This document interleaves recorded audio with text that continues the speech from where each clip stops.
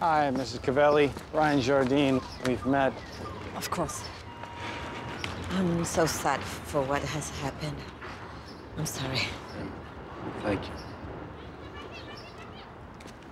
I'm so sorry. It's my grandfather's funeral. Sorry for your loss. Oh, that's okay. So you're the grandson. So how are you enjoying Brooklyn so far? I like it a lot. We have much more space. It's great. It's a lot more peaceful than Manhattan.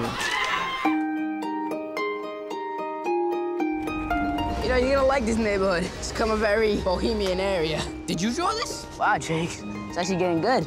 Can't tell you how happy I am that Jake has a new friend. You have a great kid there, but I guess you know that. My parents are married. They just don't live together. I don't understand. Me neither.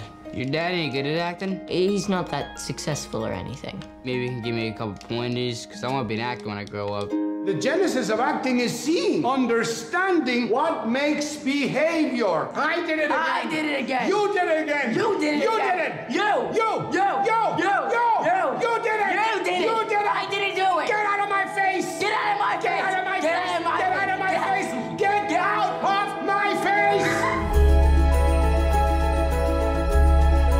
Ryan hasn't made any money in years. That's not my problem. We need the shop to cover its rent.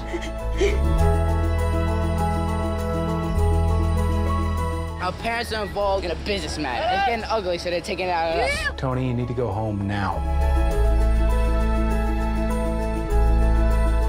One of the hardest things to realize when you're a child is that your parents are people too. You understand that? They care about things. They make mistakes. They try to do what they think is the right thing to do. Does any of what I'm saying make any sense to you?